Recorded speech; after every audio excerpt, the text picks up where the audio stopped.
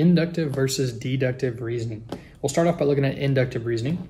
Inductive reasoning is where we find a pattern in specific cases in order to write a conjecture for the general case. They might ask us, based on the pattern, what is happening, right? What's going on here? So we look and we start with just one single square, and then we have 3 squares, and we have 5 squares. But how are they adding the squares? They're adding 1 to the left, 1 to the top, then 2 to the left, and 2 to the top. So we can make our our fourth shape by adding 3 to the left. We'll go ahead and put this one back here. Okay, so if, let's say this right here was our original block, we've added 3 to the left, and now we can add 3 to the top. And we've used the pattern of the first 3 shapes to create our third shape, and we found our pattern in some specific cases, and now our general case is we're adding 1 square to the left and 1 square to the top. All right, along with inductive reasoning, we look at what's called a counterexample, because for a conjecture to be true, it has to be true for all cases. So there can't be any cases whatsoever that render us a false statement. So this example we're looking at here says the value of x squared is always greater than x. Well, for most of the time, that is true, right? We could say, let's say, for example, 2 squared is greater than 2. So 4 is greater than 2. Hey, and that's true, right? So far, so good. Well, let's choose a negative number. What if we said negative 4 is greater than negative 4? Excuse me, negative 4 squared. That would be 16 is greater than negative 4, and that is also true.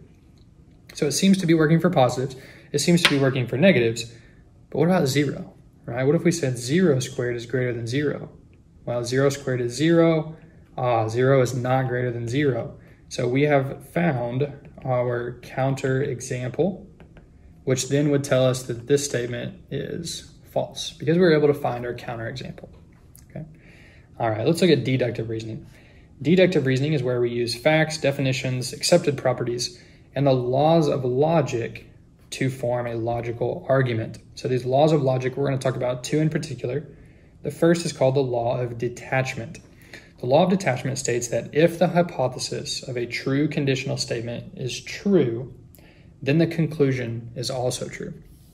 So look at our example. If a figure is a square, then it is a rectangle. You know that quadrilateral WXYZ is a square. Using the Law of Detachment, what statement can you make? Well, our original statement told us that if a figure is a square, then it is a rectangle. Now we have a quadrilateral that is a square, quadrilateral WXYZ. So since it is a square, and squares are rectangles, we could say quadrilateral WXYZ is a rectangle. All right, and that is the Law of Detachment. Okay, so now let's look at the second law of logic, the Law of Syllogism. The Law of Syllogism kind of comes in 3 parts. Really, it's 2 statements, and then we can use those 2 statements to write a third statement. It says, if the hypothesis P, then conclusion Q. Then our second statement would be, if hypothesis Q, then conclusion R. So this part right here is kind of what we're looking for. We're looking for a part of a statement that's listed twice, right? It's the conclusion of one statement, but it's the hypothesis of the other statement. And it doesn't matter which order the statements come in, we can still write this third statement below. So we want to identify Q first. We're going to look at this example. We'll identify Q, and then that will help us identify P and R, which then we can use to write our final statement. So our example, if baseball practice is canceled, then you can go to the movies after school. If it is raining today, then baseball practice is canceled. So which part is listed twice? Well, we see baseball practice is canceled, baseball practice is canceled. So that must be Q, right? It is listed as a conclusion in the second statement. It's listed as a hypothesis in the first statement. Like I said, the order of those statements doesn't matter. So now we can identify R and P. So if Q, then R. So then you can go to the movies. So going to the movies must be R. And then since Q was our conclusion in the second statement, if it is raining today, that would represent P. And now we can write if P, then R. So P is if it is raining today. So we can say if it is raining today.